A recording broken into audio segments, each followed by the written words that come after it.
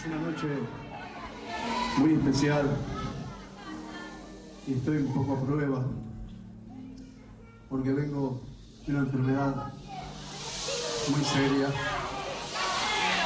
y se llegó a decir hasta que tenía cáncer, cosa que no es así. Pero sí,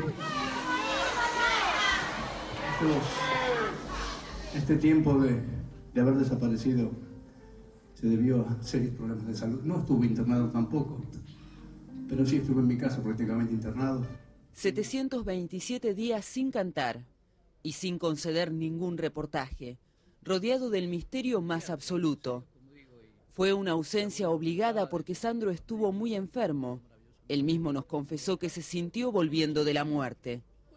Nos recibió en su camarín después de cantar durante 1 hora y 40 minutos para hablar por primera vez de su vida, en una entrevista exclusiva tan emotiva como su regreso. No, hemos agregado 3 canciones. Sí, te lo juro yo. Sí, y un tema que hicimos con Pepe Trelles, mi amigazo, mi hermano, que se llama Lo que no pudo ser, que es un tema bellísimo, donde habla del hombre que no pudo encontrar, como yo digo, esa cosa que Dios me dio, que es la posibilidad de tener el éxito y el cariño de la gente, ¿no? Entonces está dedicado al hombre común, vamos a decir así, ¿no? Lo que no pudo ser, ya no será jamás, pues ha pasado el tiempo y se llevó con él el tiempo de soñar y se llevó los sueños, el sueño de triunfar, el sueño de alcanzar por una vez la gloria.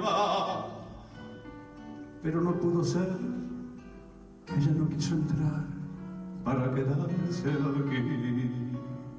¿Por qué el tango? Y me gusta.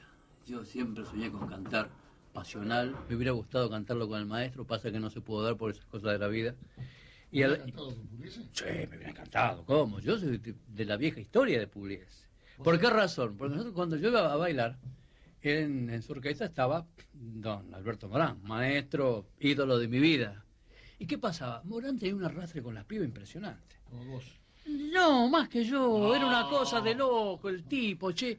Y entonces, claro, vos si querías levantar tenías que ir donde estaba Pugliese, porque ahí estaban todas las minas. ¿Dónde está Sandro? Entonces, claro, cuando estaba Pugliese ahí te empezás a... Aparte yo vengo de un barrio fuerte, de tango, Alsina. Entonces, es decir, ahí vas captando mejor la cosa, vas captando la idea y te criás con eso. Entonces, yo soy de la barra del no, entonces de haberlo visto estrenar a Roberto Pepe, el tango, ¿no? Eso que lo estrenó en San Martín, en el Salón San Martín del viejo Club San Lorenzo, que ya no existe más, donde ahora hay un supermercado francés, de cuando estrenó en el Club Huracán la comparsita, cuando volvió de Rusia, con Belushi y el Tano, ¿cómo se llama? Sí, el Negro Mela y Jorgito Maciel, que entraba de final y se nos ponían las y llorábamos. Entonces toda esa cosa yo la quería sacar y la volqué hoy, como digo yo, con a la Grey Taranguera, perdón muchachos, pues lo hago a mi manera porque si no me sale Alberto Morán, va a decir que lo estoy imitando. Te siento siempre así, estás clavada en mí, con un puñal en la carne, y ardiente y pasional, temblando de ansiedad, quiero en tus brazos morir.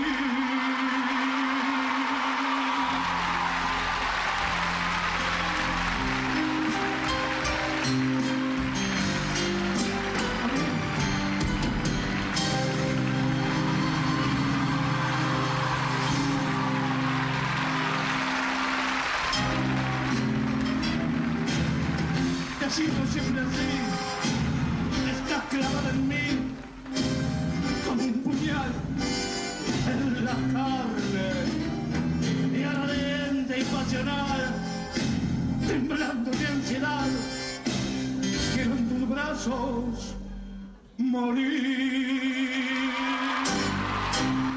Son 35 años que estamos festejando. 35 años. Sí, no es un día. Yo no lo puedo creer. Sí, ni yo me lo puedo creer. Es la voz perfecta. Sí, gracias a Dios. Sí, no, y por esa razón es la que decidí volver. Porque mira, yo siempre digo, Víctor, algo le pido a Dios, que me pueda retirar con dignidad. No, me refiero a eso de a lo mejor no tener, porque uno nunca sabe en la vida, nadie está seguro de nada, que quizás volvés y subís a un escenario por razones económicas o por no sé, tipo de razones y subís y no estás en tu plenitud, vamos a decirlo en criollo, subís y das lástima. No, porque hemos visto, ¿viste? Te conozco hace mucho tiempo. Decadencia de grandes voces y decís, sí, pero qué lástima. No, por eso digo, sé que estoy cantando bien, quizá mejor que antes, gracias a que largué el pucho. Está la potencia vocal, por ahí falta un poco de oxígeno en algún momento dado, pero ya como somos viejos zorros, ¿viste? La aparejamos por ahí. Pero fue muy lindo esta noche, para mí fue muy especial. Si los temas nuevos, ¿cuál es el que más la gente te aplaude? ¿Crees que No, yo creo que fue pasional, fue tremendo. Sí, yo creo que fue... Porque aparte yo no, como te digo, yo me lo canté para mí. No sé si nos entendemos. Yo lo puse que me gusta, a mí me lo voy a cantar. Pero salió con una fuerza, que la gente, maravilloso. Entonces fue un doble placer, ¿no? Imagínate que cantarlo y encima que guste. Poder haber cantado este tango que yo siempre quise cantar porque desde chico fui un gran admirador de don Osvaldo Pugliese, a quien está dedicada esta sala, de don Alberto Morán. Haber cantado esta maravilla del Pasional. Quiero dedicar entonces a la memoria de don Osvaldo esa canción con muchísimo respeto. ¿Lo vas a grabar? No sé, vamos a ver. Del disco ni hablaremos, qué sé yo. Ya, así que vamos a seguir grabando, ya grabé todo. Perdón. Hasta el himno silbado tengo, pájaros campanos zapateados, qué cosas. Pero en serio, es un misterio que un artista como vos, con la repercusión del público, no tengas una grabación cada 2 años, no digo todos los años. Y bueno, porque todo tiene un ciclo, todo tiene un tiempo. Yo ya a esta altura de la vida hago las cosas...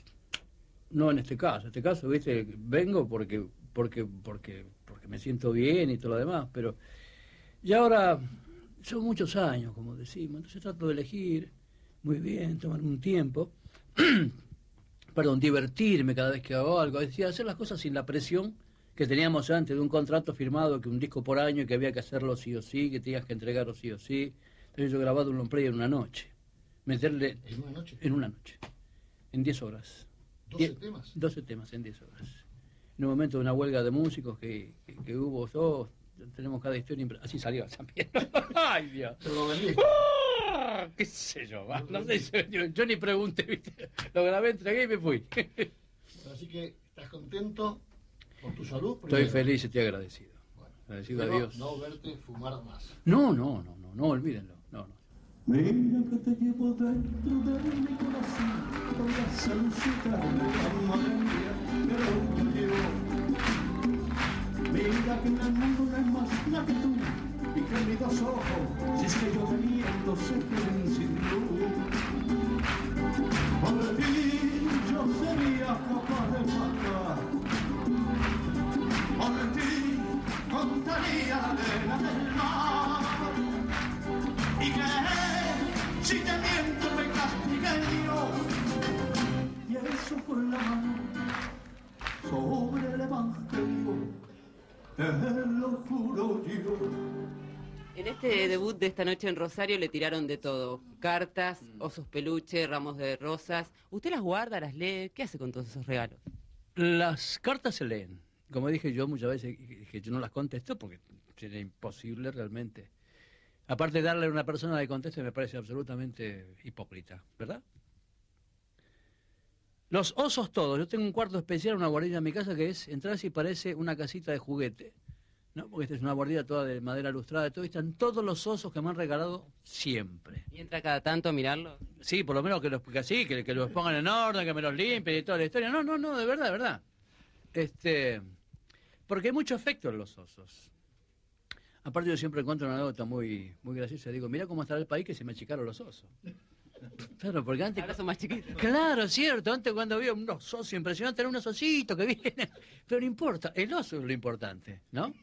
Y además lleva algo siempre de la salud. Sí. Porque entre las cosas que te tira la gente, te tiran anillos, cadenitas, los aritos de la nena.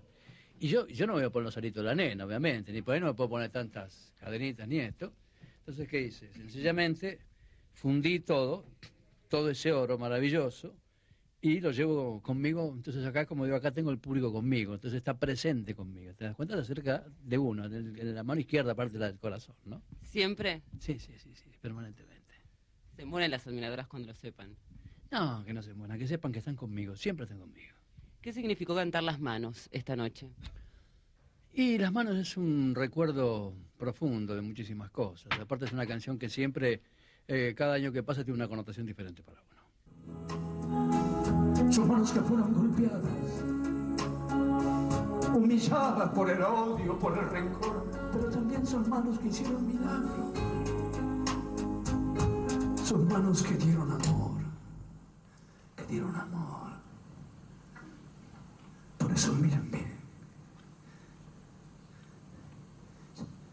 Yo quiero que vean,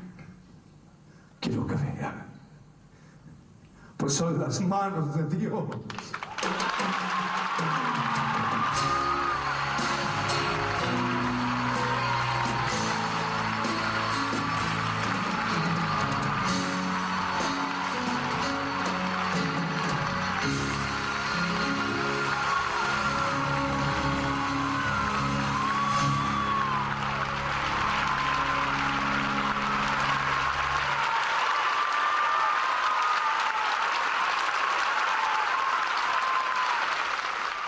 Y le agradecía a Dios, le agradecía a mis viejos que de arriba me están guiando y acompañando, y a Oscar Anderle y a Pablito, mi viejo y querido secretario de toda la vida, en fin, y como dije, todos sus amigos míos que ya no están, pero yo sé que esta noche estaban acá. Y también le habrá agradecido al que lo trajo a Rosario hace como 30 años, que está a su derecha, Alberto J, como le gusta que lo llamen. ¡Ah, J! ¿Cómo le va? Bien, es un gusto estar acá, ¿no? 35 años que lo conozco. Exactamente. ¿Cómo fue esa primera vez, se acuerdan? Y nos miramos y dijimos, ¿me querés? Sí, te Se quiero. enamoraron. Se pintó los labios. Dije, ay, Sandro, mi amor. No, es una trayectoria. Él es el responsable de que debute siempre en Rosario. Mira, mayormente sí, porque vuelvo a repetir, yo vine acá en el año 63, vinimos en tren. Entré, me acuerdo. ¿Te acordás? Sí. Vinimos en tren con los de Fuego. Éramos tan pobres, Dios mío. Me rompía todos los micrófonos en los clubes, rompía todos los micrófonos. Sí. O sea, después que actuaba yo me pagaba el micrófono.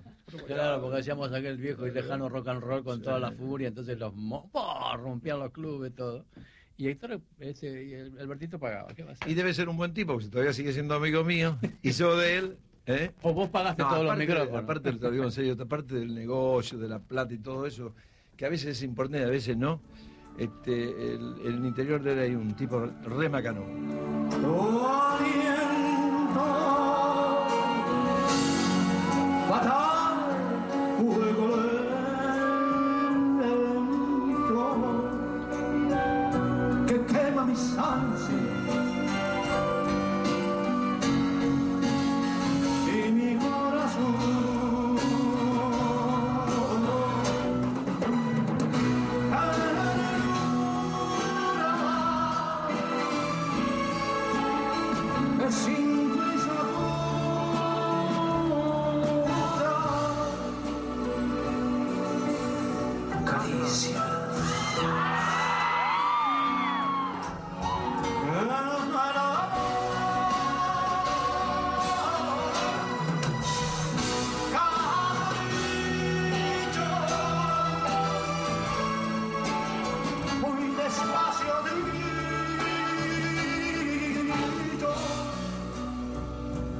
Entre la penumbra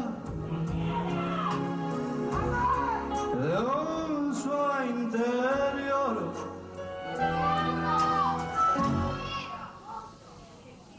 te quiero.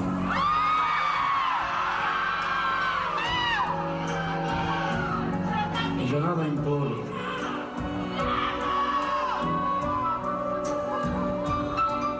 La vida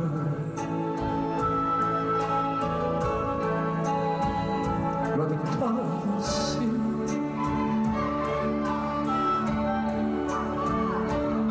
Si quieres,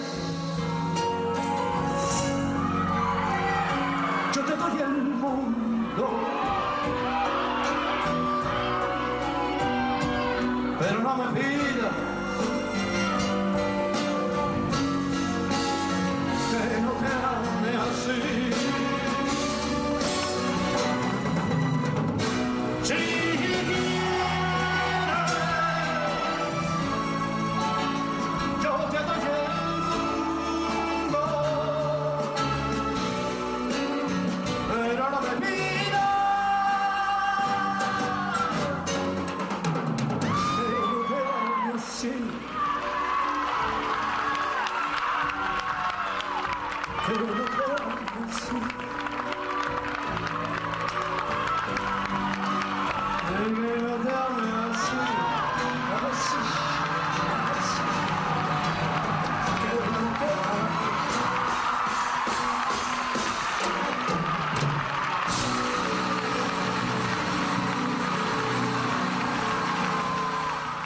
Yo creo que esta palabra, este show significa todo. Gracias. Gracias por toda esta cosa inexplicable, maravillosa, por toda esta cantidad de afecto y de cariño que no creo ser merecedor, honestamente.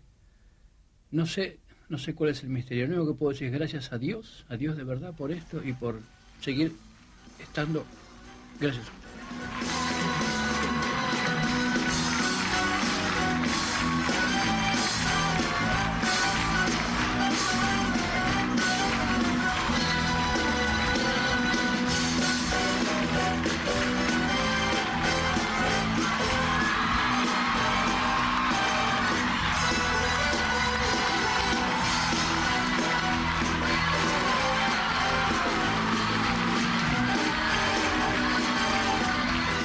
Que me recuerden como a la misma felicidad.